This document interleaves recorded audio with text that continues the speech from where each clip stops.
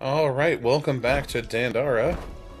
We bounced off the museum a little bit, so we're gonna explore some alternative routes.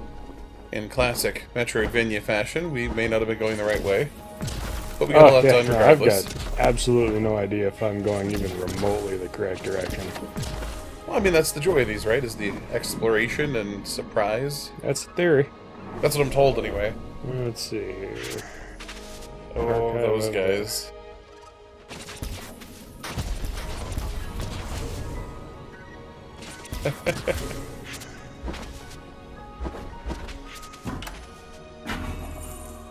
Like, they're just annoying enough to really, like, break your groove, but...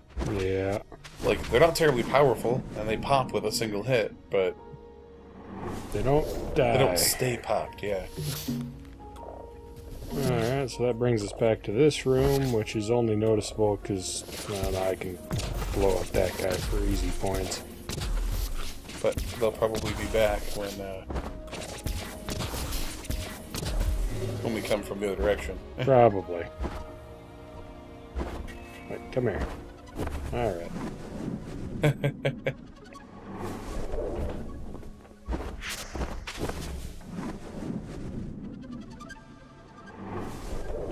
So that was just sort of a loot room, huh? Yeah. I thought I saw a Yeah, I chest saw below a chest you. down there Yeah. too.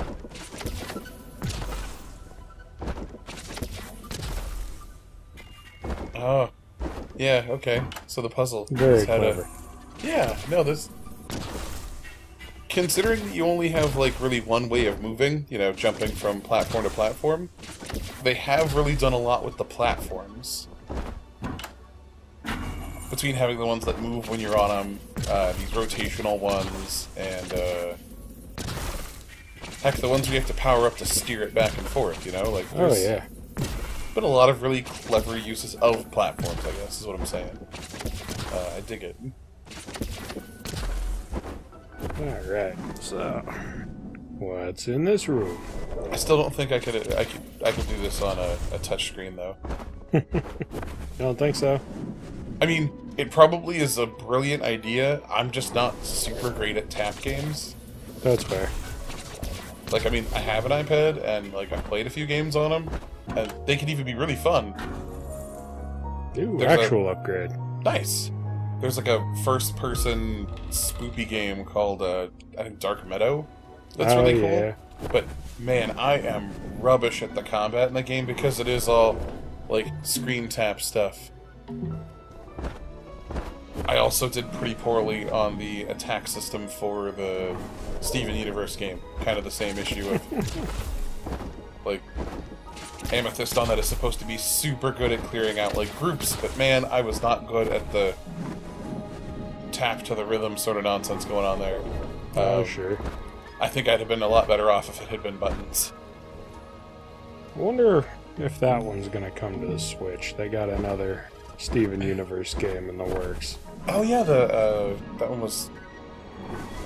Yeah, there's like a sequel one. I remember them announcing it like forever ago and then kind of forgetting about it. Mm-hmm. Well, if they did, it'd be nice if it came out as like maybe a 2-pack. Oh, Because yeah. it's supposed to be a sequel, so it'd be nice if people could play the first one on the same, you know, platform. Like how they'll occasionally do like a Kingdom Hearts, you know, 2.5 bundle or whatever, where it's got a bunch of the side stories. a bunch of the non-linear stuff, yeah.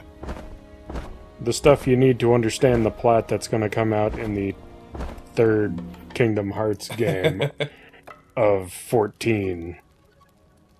Yeah. 40 salt away. Go beat up something easy. Those don't exist in desert land.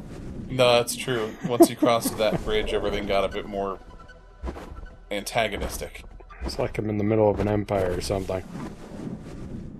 Which, I mean, hey, good job there. Like, definitely made it feel like the stakes went up. Stakes definitely went up, yeah. Alright.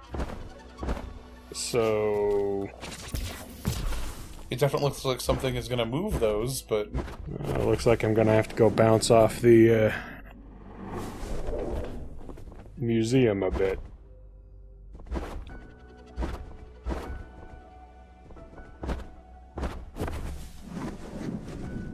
Maybe we were going the right direction, we just didn't believe it ourselves. I don't know.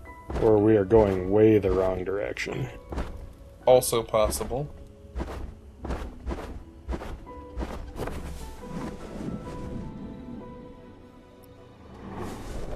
Alright.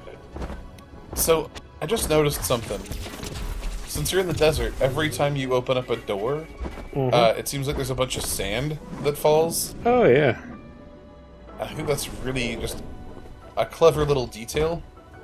Yeah. Because, I mean, it's pretty obvious you see the sand blowing by on the screen just constantly. The fact that it's piling up in little places like doors, like, it's clever. It's a good touch. I like seeing these pixel art style games, but without the restrictions of like actual pixel games. Oh yeah. Turns out you can make pixel art look really good if it's not necessarily on a Super Nintendo. Right. It turns out if you have a bit more hardware to work with, you can do all of those effects. I mean, I appreciate the limits and the creativity that resulted of that. Like, it's the reason Mario has a hat. Is because they couldn't animate his hair moving when he fell. Yeah. But at the same time, I think it's awesome that if we had a pixel art Mario game here in 2018, heck yeah, his hair could move. And it would move. Like, you know, not just when he was falling, but like if there was a breeze or if an attack like came close or whatever. And seeing developers play with that is really cool.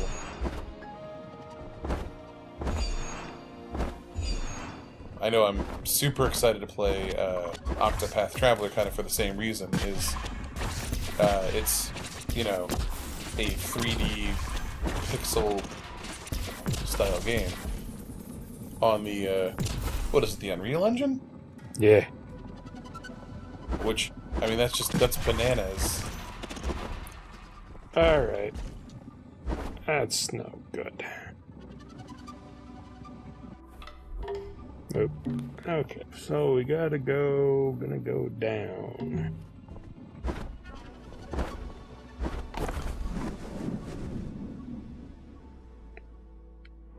But they did a great job. I mean, they've got like candle flicker from some of the ambient lighting. And just tons and tons of little background details. If this was on like a smaller system with less hardware, you know, like back in the day, I guarantee it would have had to have felt a lot more sterile. Like, the hallways wouldn't have had near as much random stuff in them. Oh, yeah. Oh, if you blow up those boxes, that will be able to right. reform. It chased you, like, a pretty good little ways last time. I remember that. Oh, right.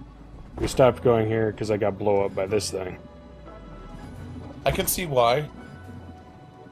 That door is very angry, and it has two of those, like, helmeted squid things to sort of give it some backup.